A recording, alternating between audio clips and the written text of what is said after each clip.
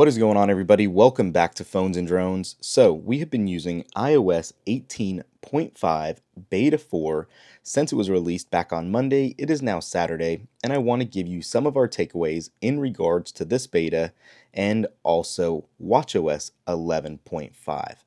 So first things first, if you missed our initial video on that, jumping into settings, general, about, this beta does carry an A build, which typically signifies that Apple is satisfied with this build and it is ready for the public release in the very near future.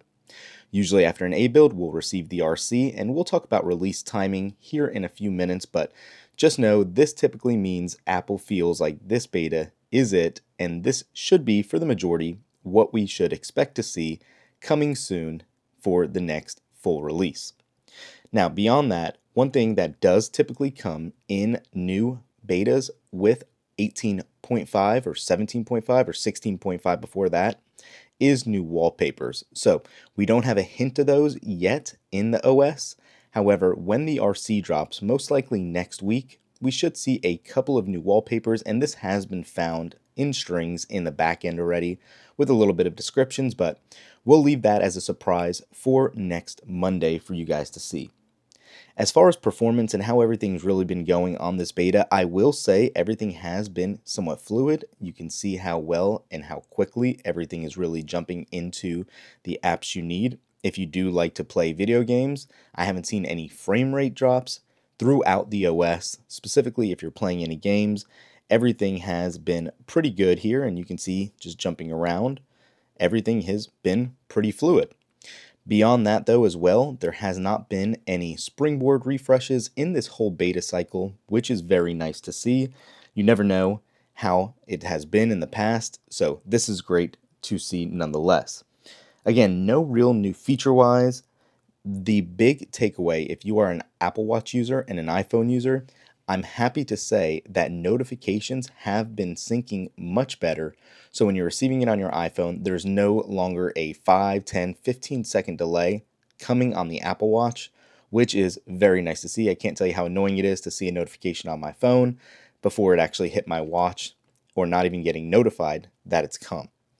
Beyond that, also talking about this release cycle here. So we fully expect 18.5 RC to drop on Monday, Cinco de Mayo, which is just in a couple days from now, and I do feel like this beta is ready to go. It's the most polished, and it seems to be the most consistent. Battery life has been pretty similar in regards to the whole beta cycle, so nothing really new here or any concerns. It is what it is. But more importantly, probably on the 6th or next Monday on the 12th, we should receive iOS 18.6 Beta 1, and this should be a very short-lived beta cycle because, as we know, on June 9th, we will receive the first beta that everyone's waiting for with iOS 19. This will be for WWDC at the kickoff, so that'll be very interesting, and hopefully it'll all be good to go with that. So keep in mind, a couple of days, RC should be coming for iOS. And now, like I said, jumping back to watchOS really quickly, I am happy to say that performance has been good, like we said. No real issues as far as scrolling, not crashing. Everything has been consistent when jumping through, again, apps like we usually always do and show you. It's been good. The one call out is the charging and battery life here. So when I say charging, it has been very interesting that even if you set it to 80% max, it doesn't charge to 80% all the time. It's been very weird where it'll go to like 79%, and you can see it's early in the morning here, and we just took it off the charger, and here you go. It's still at 78%. When I pulled it off, it was at 79, and that alludes me to my next point where battery life has been somewhat of an issue. I have not seen steady battery life. It is barely getting me through a day still, and even though it's an Apple Watch Ultra 2, I have only 96% capacity left in this, and it's been a bit of a struggle.